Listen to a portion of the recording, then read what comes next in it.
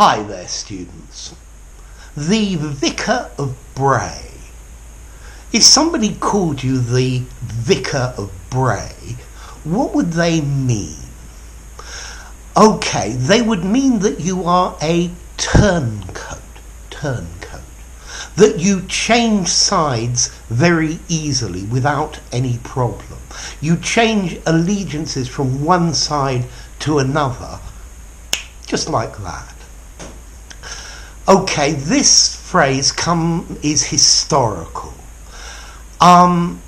Bray is a place in the south of England, just west of London. And in the 16th century, the Vicar of Bray changed his religion various times from Protestant to Catholic, from Catholic to Protestant. Okay? Let's see. At that time, at the beginning, Henry VIII was a Protestant. And he had a problem with the Pope about getting a divorce.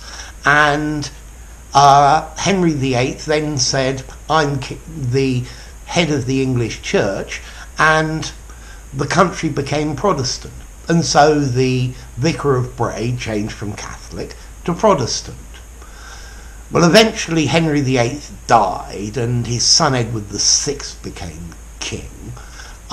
He was also a Protestant. And then Mary became queen. And Mary was a Catholic, and England reverted to a Catholic nation again. So the Vicar of Bray changed from Protestant to Catholic.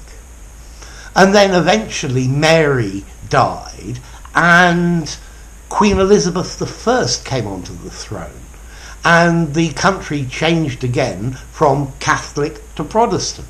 So the Vicar of Bray changed from being a Catholic to a Protestant.